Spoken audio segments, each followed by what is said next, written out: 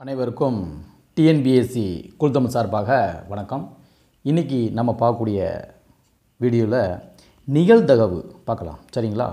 நிகழ்தகவில் இந்த ஒரு ஃபார்முலா இருக்குது. P of A equal to N of A divided by N of S. இந்த ஒரு ஃபார்முலாவில் நம்மளால் எவ்வளோ கணக்கு பார்க்க முடியும் அப்படிங்கிறத பார்க்கலாம். ரொம்ப எளிமையாக பார்க்கலாம். சரிங்களா? ஸோ நல்லா கவனிங்க. P of A equal to N of A divided by N of S அப்படின்னா P of A அப்படின்னா ஒரு நிகழ்தகவில் நடக்கக்கூடிய நிகழ்ச்சி தான் இந்த P of A. So N of A divided by N of Sனா S அப்படிங்கிறது வந்து என்னென்னா கூறுவெளி, அதாவது கூறுவெளியிலுடைய எண்ணிக்கை, மொத்த எண்ணிக்கை தான் இந்த N of S. N of A என்னென்னு கேட்டிங்கன்னா ஏங்கிற ஒரு நிகழ்ச்சியில் நடக்கக்கூடிய எண்ணிக்கை தான் இந்த N of A. இந்த மொத்த கூறுவெளிய எண்ணிக்கையில் நடக்கக்கூடிய ஒரு நிகழ்ச்சி தான் இந்த N of A. P of A அப்படின்னா என்னென்னு கேட்டிங்கன்னா நிகழ்தகவு. ஸோ P ஃபார் ப்ராபபிலிட்டின்னு சொல்கிறாங்க இல்லையா? P of A equal to N of A divided by N of S. So இந்த ஃபார்முலா வச்சு நம்ம எவ்வளவு கணக்கு வந்து ஈஸியாக அப்ளை பண்ணலாம் அப்படின்ட்டு பாருங்கள். சரிங்களா? ஒரு சீரான பகடை ஒரு முறை உருட்டப்படுகிறது. பின்வரும் நிகழ்ச்சிக்கான நிகழ்தகவை காணும். எண் வந்து 4 கிடைத்தல், ஒரு இரட்டைப்படை எண் கிடைத்தல், 6இன் பகா காரணிகள் கிடைத்தல், 4ஐ விட பெரிய எண் கிடைத்தல். பகடை கணக்கை இப்போ வந்து ஒரு பகடையை வந்து நம்ம உருட்டும்போது நம்மளுக்கு கூறுவெளி எவ்வளோ கிடைக்கும் அப்படின்னு கேட்டிங்கன்னா 6 கிடைக்கும் இல்லையா? பகடையை வந்து உருட்டும் பொழுது பகடைன்னா என்னது? நம்ம இந்த பரமபதம் விளையாட்டில் விளையாடுவோம் பார்த்தீங்களா? அதில் யூஸ் பண்ணுறோம் பார்த்தீங்களா பகடை, அதுதான். ஸோ நிகழ்தகவில் அதிகமாக நம்ம தெரிஞ்சிக்க வேண்டிய விஷயங்கள் பகடை கணக்கு, அதுக்கப்புறம் வந்து காயின்ஸ் கணக்கு. சரிங்களா? இது ரொம்ப தெரிஞ்சிக்கிட்டோம்னாக்க கொஸ்டின் ஈஸியாக அட்டன் பண்ணிடலாம். இப்போ பாருங்கள், எஸ் ஈக்குவல் டு ஒரு பகடையை உருட்டும் போது நம்மளுக்கு கிடைக்கக்கூடிய கூறுவெளி என்னதெல்லாம் கேட்டிங்கன்னா 1 வரும், 2 வரும், 3, 4, 5, 6. அப்போ ஒரு பகடையில் வந்து மொத்தம் எத்தனை வருது? 6 நம்பர் வருது. அப்போ N of S equal to எவ்வளோன்னு கேட்டிங்கன்னா 6. N of S என்னென்னா இந்த கூறுவெளியில் இருக்கக்கூடிய எண்ணிக்கை, N ஃபார் எண்ணிக்கை. N of Sனா இந்த கூறுவெளியில் இருக்கக்கூடிய எண்ணிக்கை எவ்வளவு? 6. 1லேருந்து 6. ஒரு பகடையை உருட்டும் போது நம்மளுக்கு எத்தனை நம்பர் வருது? 1லேருந்து 6 வரைக்கும் வருது இல்லையா? ஸோ அதனுடைய மொத்த எண்ணிக்கை தான் இந்த 6. நம்மளுக்கு கொஸ்டின் என்ன கேட்டிருக்காங்க? அதே மாதிரி இந்த எஸ்னா என்னது பார்த்தீங்கன்னா கூறுவெளின்னு சொல்லுவாங்க. இந்த கூறுவெளி ஈக்குவல் டு தான் என்னது? இந்த பகடை உருட்டும் போது கிடைக்கக்கூடிய numbers. So N of S equal to 6. N 4 கிடைத்தல். N 4 கிடைத்தல்னா என்ன? அதாவது இந்த கூறுவெளியில் 4 எத்தனை முறை வந்திருக்குன்னு பாருங்கள். ஒரே ஒரு முறை தான் வந்திருக்கு. 4 எத்தனை முறை வந்திருக்கு? ஒரே ஒரு முறை வந்திருக்கு. இந்த 4 எதுக்குள்ளே வந்திருக்கு? 6 எண்ணிக்கையில் 1 வந்திருக்கு இல்லையா? அப்போ P of A equal to N of A divided by N of S. N of S எவ்வளவு? 6. 6ல் N of A, N of Aனா என்னது? 4 கிடைக்கக்கூடிய நிகழ்ச்சி. என்ன 4 கிடைக்கக்கூடிய நிகழ்ச்சி. இந்த கூறுவெளியில் 4 எத்தனை முறை வந்திருக்கு? ஒரு முறை வந்திருக்கு, அவ்வளோதான். அப்போ N of A எவ்வளவு? 1 டிவைட் பை 6. சரிங்களா? அடுத்து பாருங்கள், ஒரு இரட்டைப்படை எண் கிடைத்தல். ஒரு இரட்டைப்படை எண் கிடைத்தல். இரட்டைப்படை எண் கிடைத்தல்னா என்னென்னு பாருங்கள். இந்த கூறுவெளியில் இரட்டைப்படை எண் வந்து எத்தனை இருக்குதுன்னு பாருங்கள். 2 இருக்குது, 4 இருக்குது, 6 இருக்குது. அப்போ மொத்தம் எத்தனை இருக்குது? 3 இருக்குது. அப்போ ரெண்டாவது கணக்குக்கு நம்ம எப்படி ஆன்சர் பண்ணோம்னா இரட்டைப்படை எண் எத்தனை கிடைக்கி? 3 கிடைக்கி. அப்போ மொத்த நம்பரில் எத்தனை வருது? 3. அப்போ மொத்த கூறுவெளி எவ்வளவு? 6. 6ல் இரட்டைப்படை எண் எத்தனை வருது? 3 வருது. 2, 4, 6. ஸோ மொத்தம் 3. நம்பர் ஆஃப் கவுண்டிங் பண்ணிக்கணும். நீங்கள் 2, 4, 6 எழுதிடக்கூடாது. இது வந்து நம்பர் ஆஃப் கவுண்டிங். 2ங்கிறது 1, 4ங்கிறது 1, 6ங்கிறது 1. அப்போ 3 வருது. அப்போ இரட்டைப்படை எத்தனை வருது? 3 வருது. இதை அடிக்க முடியுமான்னு பாருங்கள். 1 3 3, 2 3 6. அப்போ 1/2. சரிங்களா? அப்போ 1/2 தான் இதுக்கு ஆன்சரு. அடுத்து 3வது கொஸ்டின் பாருங்கள். 6இன் பகா காரணிகளாக கிடைத்தல். 6இன் பகா காரணி. இப்போ இதில் வந்து இந்த கூறுவெளியில் வந்து 6இனுடைய பகா காரணி எதெல்லாம் வரும்னு பார்த்தீங்கன்னா 2 வரும், 3 வரும்.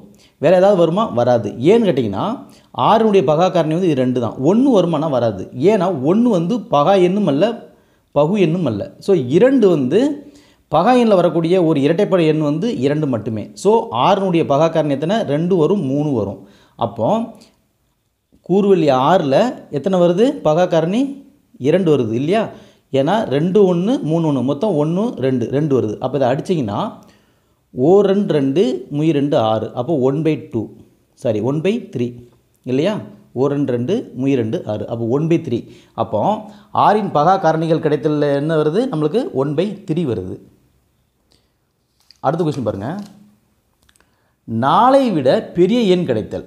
இந்த நாளை விட எண் பெரிய எண் கிடைத்தல்னா ஒரு கூறு வழியில் மொத்தம் எவ்வளோ வருது, 6 வருது இல்லையா. அந்த 6ல் நாளை விட பெரிய எண் கிடைத்தல்னா என்னென்னு பாருங்கள். நாளை விட பெரிய எண் எதில் இருக்குது, 5 6, அப்போ மொத்தம் 2 வருது இல்லையா. அப்போது இந்த 6ல் நடக்கக்கூடிய நிகழ்ச்சி தான் என்னது, அந்த நாளை விட பெரிய எண். அப்போ நாளை விட பெரிய எண் 5 6 இருக்கிறதுனால இது 1 5 1 6 1 மொத்தம் 2 நம்பர் வருது இல்லையா. அப்போ 6க்கு மேலே நம்ம என்ன ஒட்டுக்கணும், 2. இதை அடிச்சிங்கன்னா 1 2 3 2 6, ஸோ 1/3. அப்போ நாளை விட பெரிய எண் கிடைக்கக்கூடிய நிகழ்ச்சி என்னது, 1/3. சரிங்களா. ஸோ ரெண்டாவது கணக்கு ஒன்று பார்க்கலாம். ரெண்டாவது கொஸ்டின் பாருங்கள், 2 நாணயம் சுண்டப்படும் போது கிடைப்பதற்கான நிகழ்தகவு 1 2 தலைகள் கிடைத்தல், குறைந்தது 1 தலையாவது கிடைத்தல், மூணாவது பார்த்திங்கன்னா 1 பூ மட்டுமாவது கிடைத்தல். இப்போ 2 நாணயத்தை சுண்டப்படும் பொழுது 2 நாணயத்தை வந்து இமேஜின் பண்ணிக்கோங்க. 2 நாணயத்தை சுண்டப்படும் பொழுது நம்மளுக்கு கிடைக்கக்கூடிய மொத்தம் கூறுவழி என்னென்னு பாருங்கள். கூறுவழின்னா என்னது, S = ஃபஸ்ட்டு என்ன வருதுன்னு பார்த்தீங்கன்னா ஹெட்டு வரும். அதாவது 2 தலை வரலாம், அல்லது வேறு என்ன வரலாம், ஒரு ஹெட்டு ஒரு டெயில் வரலாம், அதுக்கப்புறம் ஒரு டெயில் ஒரு ஹெட்டு வரலாம், அப்புறம் ஹெட்டு வரலாம், சாரி டெயில் வரலாம். சரியா. அதாவது 2 தலை வரலாம், அல்லது ஒரு தலை ஒரு பூ வரலாம், ஒரு பூ ஒரு தலை வரலாம், இல்லை ரெண்டுமே பூவாக வரலாம். சரியா. அப்போ 2 நாணயத்தை சுண்டப்படும் பொழுது நம்மளுக்கு 4 கிடைக்கி. அப்போ N(S) = எவ்வளவு, N(S)னால் அதனுடைய டோட்டல் கவுண்டிங் என்ன, 1 2 3 4, அப்போது 4. சரியா. அப்போ N(S) நம்ம கண்டுபிடிச்சிட்டோம். இப்போ N(S) வச்சு தான் என்ன செய்ய போகிறோம், இது எல்லா கொஸ்டினுக்கும் நம்ம ஆன்சர் பண்ண போகிறோம். குறைந்தது, அதாவது சாரி 2 தலைகள் கிடைத்தல். 2 தலைகள் இங்கே எங்கே இருக்குதுன்னு பாருங்கள், ஒன்றே ஒன்று தான் இருக்குது. அதாவது 2 தலைகள்னால் ஹெட்டு இருக்குது இல்லையா. அப்போ நம்மளுக்கு 1 தான் வருது. அப்போ P(A) = N(A)/N(S).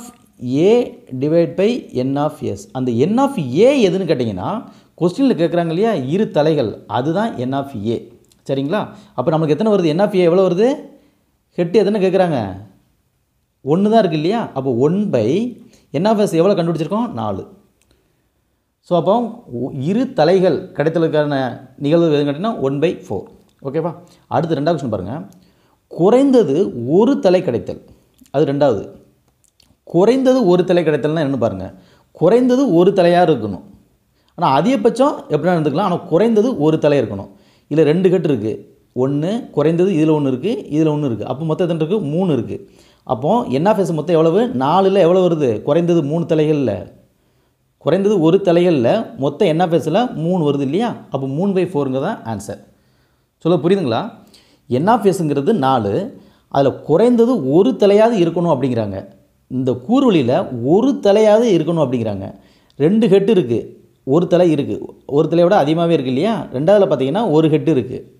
சரிங்களா. இதில் 1 இருக்குது, இங்கேயும் 1 இருக்குது. அப்போ 1 2 3, ஏன்னா அவங்க குறைந்தது 1 தலையாக இருக்கணும், அதிகபட்சம் எத்தனை நாளாக இருந்துக்கலாம், குறைந்தது 1 தலையாக இருக்கணும்னா அப்போ 1 2 3 வருது. அப்போ N(A)/N(S), அப்போ 3/4. சரிங்களா. அடுத்து மூணாவது பாருங்கள், 1 பூ மட்டும் கிடைத்தல். 1 பூ மட்டும் இருக்கணும் அப்படிங்காங்க. 1 பூ மட்டும்னா எத்தனை வருதுன்னு பாருங்கள். இதில் பாருங்கள், 1 பூ மட்டும் கிடைத்ததுக்கான நிகழ்ச்சி என்னென்னு பாருங்கள். இது ஹெட்டு வருது, அப்போ இது கிடையாது. இதில் ஹெட்டு டெயில் வருது, இதில் 1 வருது. ஏன்னா பூனா என்னது, டெயில் வருது இல்லையா. இதில் ஒரு டெயில் வருது, இதுலேயும் டெயில் வருது. ஆனால் இதில் 2 டெயில் வருது. ஆனால் அவங்க என்ன கேட்டிருக்காங்கன்னா 1 பூ மட்டும்தான் கேட்டிருக்காங்க. அப்போ இதில் 1 வருது, இதில் 1, மொத்தம் 2 வருது.